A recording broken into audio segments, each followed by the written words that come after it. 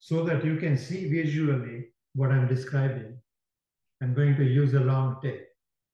Her vertebra is not so long, okay? But so that visually you can see what I'm describing. Let's say the injury is here. And this is the length of her vertebra. Okay? Now, in any posture that you do to help, if the injury is because of a compression at this vertebra, then your attempt from the top of the vertebra is to move towards the top, and from the bottom of the vertebra to move towards the pelvic floor, which is what will give you the stretch. That it applies when the injury is due to a compression, which is most often the case. But there are injuries that happen because of overstretch, in which case your attempt should be to move from the bottom of the vertebra to the top rather than from the top of the vertebra. And from the top of the vertebra, you want to move down. Get the idea? That's a general approach. That's kind of the basic thing that you want to know. Either you decide and work with that, meaning you decide whether it's a compression or an overstretch, or you can get a doctor to tell you.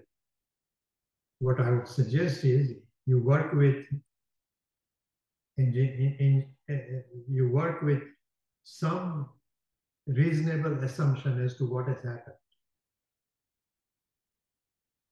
So let's say you assume that it has happened because of a compression, and you work with it. If it doesn't help, don't panic. But if it makes it worse, then you know your assumption is wrong. And you change that assumption.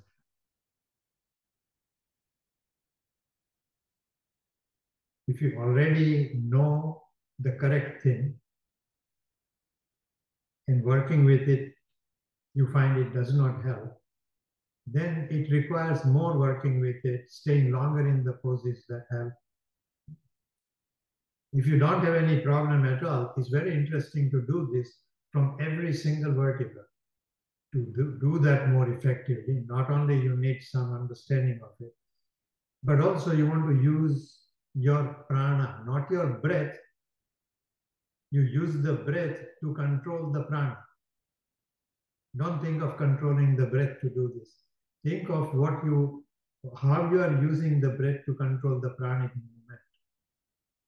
So we want to move this from the top of the vertebra. You want to move up towards the collarbone. Some of that movement is musculoskeletal movement.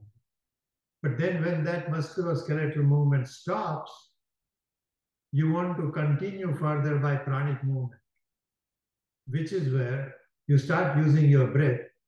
Don't try to move on inhalation. Inhale, do nothing more. Every time you exhale, attempt to go a little further. Musculoskeletal movement is where the initial movement in the body happens. But then as you hold the pose, pranic movement continues.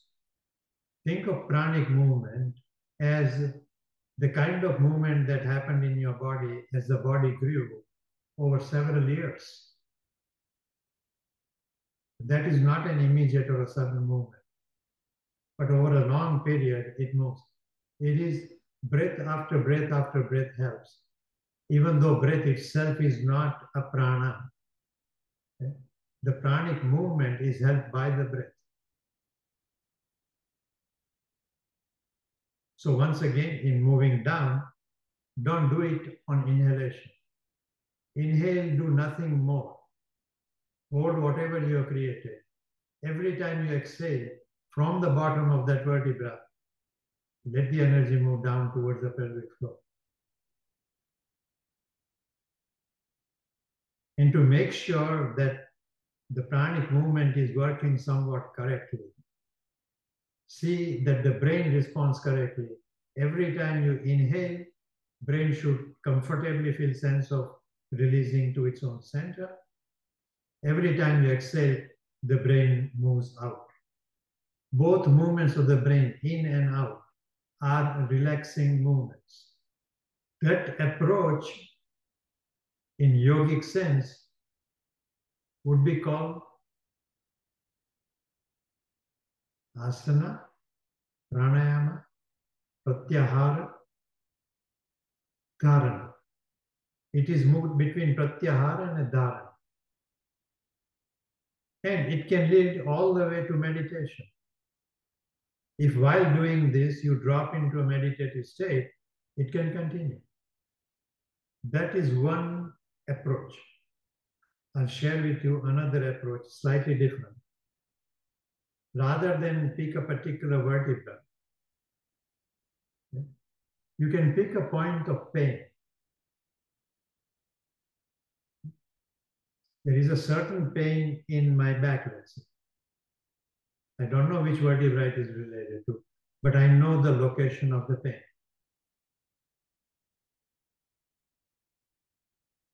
So I begin by saying, okay, be very careful with the language. You have not located the pain. Your mind has located it. So the rest of the conversation is with your mind, like it is another person I'm talking to. Once the pain is located by the mind, you talk to the mind and say, all right, mind, you told me there is this pain. If you did not tell me that, I did not know it. Since the mind gave me this information that there is a pain here, I tell the mind, all right, fair enough, you've given me some information. Now tell me how big it is. In the beginning, the mind will refuse to say how big it is. But you have to insist, where the mind slowly will begin to say, okay, it is this big. It will give you a boundary around that location of the pain.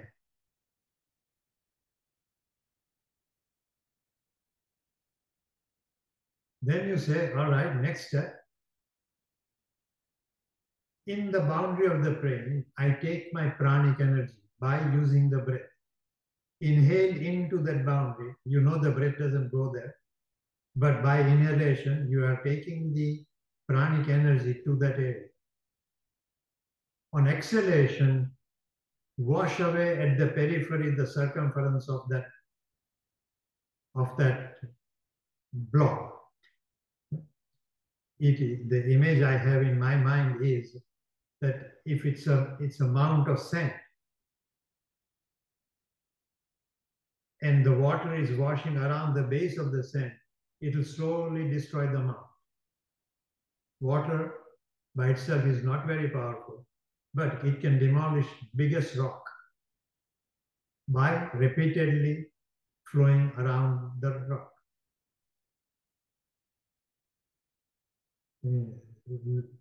Just understand how powerful that water is.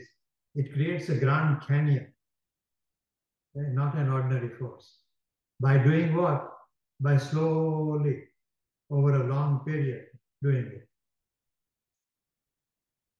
In some homes where there is when the rain falls, it falls on a pavement. Let's say on the pavement where it falls, you have a concrete slab. You put a new concrete slab, rain comes, and after the rain, you look at it and nothing has happened to the concrete slab. But you leave the slab there, year after year after year, as that water drops, drop by drop by drop, it will destroy the hardest concrete pavement. So the force of the water is rather subtle, but it is consistent. It has a consistency that is compared to meditation. If you practice meditation, a few attempts of meditation will not really do too much. You might even think meditation is not effective. But you continue that meditation.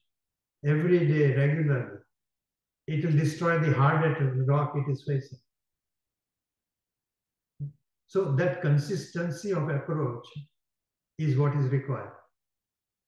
With that consistency of approach, what you will find is, sometimes people find it's rather immediately, but whatever the big blob of the pain was begins to demolish, becomes smaller and smaller and smaller. And even the smallest point that is left will not be in one position. As soon as the mind says, it is here exactly, it will change, it will move somewhere else. And when you say, yes, it is here, it will move back to somewhere else. It keeps shifting. That shift indicates that the actual point of pain is very, very, very small. Most of it is exaggerated by your mind.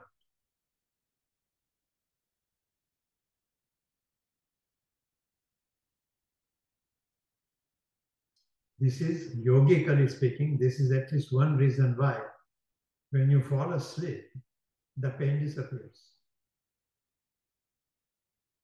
Mind is no longer telling you there is pain. The memory also is not working.